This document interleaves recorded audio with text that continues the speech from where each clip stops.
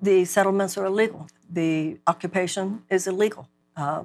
The blockade of Gaza is immoral, and it's wrong. There is a moral flaw at the founding of the State of Israel, just as there was a moral flaw at the founding of the United States.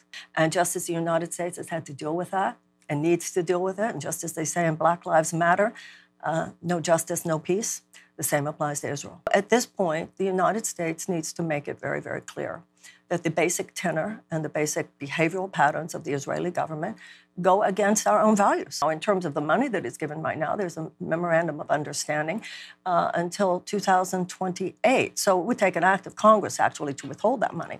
But the United States absolutely can say that that money will not in any way go to activities such as something in the settlement, something in the occupied territory that in any way transgresses against our values. And as president, I would definitely make this clear. Biden's handoff approach there is not acceptable. So